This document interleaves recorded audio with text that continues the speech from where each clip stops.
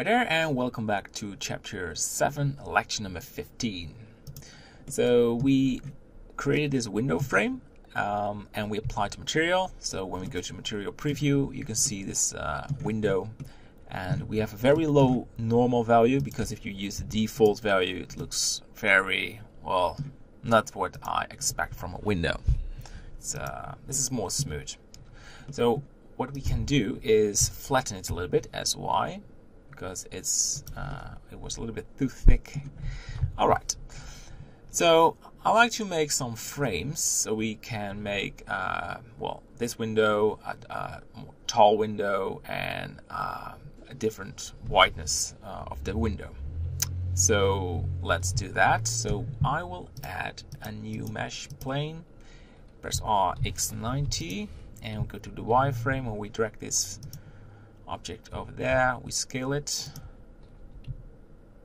and we want to measure this with the window. I think we are cool, and scale it a bit more, and press I, and scale this inside of the window. Press X and remove the main face. Control L, so we have the frame selected. Press E. We have something like this, and just GY to put this right there. And go to the material preview to check if that's solid. Yes. And we want to put a texture or add a material on the window frame. Window frame. And let's take a look what we have. And go to window, and I have multiple textures, and I like to have this white texture. And we need to, what's the best approach? Let's go for U box projection. I always say box. I think in the previous version it was called cube projection, but now it changed to box, so sort of a habit.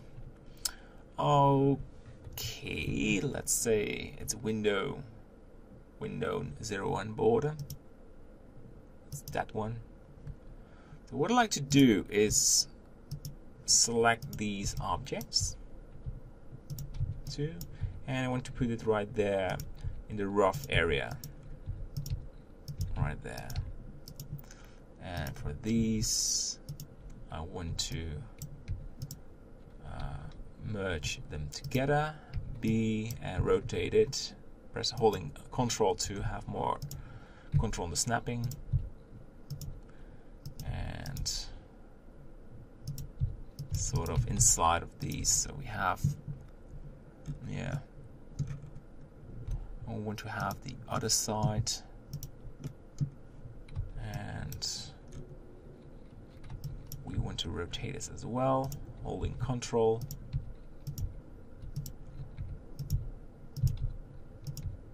Putting it right there, and the bottom one as well, and we rotate it. Look at that, I like it. So what we can do, if we don't like it, you can pick a different border texture, because these are the same, they're sharing the same material. I think the brown one fits better for this texture. We also have to tweak the shading and duplicate it, and we want to have the roughness, and we keep it with the roughness. I think maybe have a normal as well. Add a vector normal map and select the image. There it is. But I will use a very smooth color, and we're putting it into the normal. Yeah, it's too bumpy in my opinion. Let's go for a value of 0.4, 0.3. Yeah, and lower the specularity just a little bit. And grab it, GY. And I want to add a bevel line. So Control L, we have everything selected. And Control B, and just one edge line. Lovely. So look at that. So this is one window frame, and I want to create a taller version. So let's duplicate this frame, and I want to duplicate a window. It needs to be inside of the frame. And we go to the wireframe and we size this to this size. What we need to do is select the size because we increase them, and it seems like that one and that one needs to be taller. Yeah. And inside we do not have, oh, we do have texture. We should rotate that one. All right. So how we do this is we go to this view, and I like to have to count. Let's go to the wireframe. We duplicate this, and we zoom in. Control Z, Shift D, and Z. So we are on the same level. And now we need to delete it. X vertices, and even more. X vertices. Control Z. That was too much. Only the bottom part X vertices. And we select it. Control L, G, Z. And let's delete this area as well. Vertices. And that part, and now we stick them together,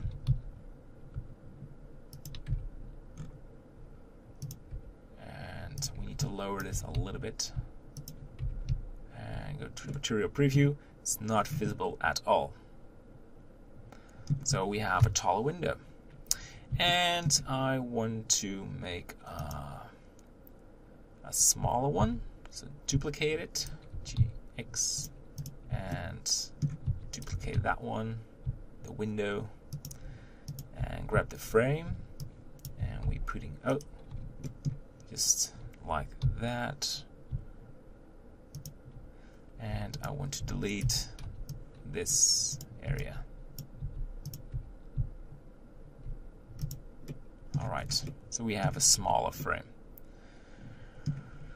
Alright, and I'm watching this, and I think we also need to, what I'd like to do is duplicate this, move this upwards, GZ, and we delete this area, vertices, and then we drag this downwards, and delete these, and now we merge them together. And lower the frame because this window was too tall, in my opinion. Material preview. There is some interface. This needs to be a bit lower. It's not perfect, but it's good enough. Alright, so we have this square window, the tall window, and the rectangle window. We also need to add a concrete border around it so we can merge this into the building, but that's something for the next lecture. Thanks for watching, and see you there. Bye bye.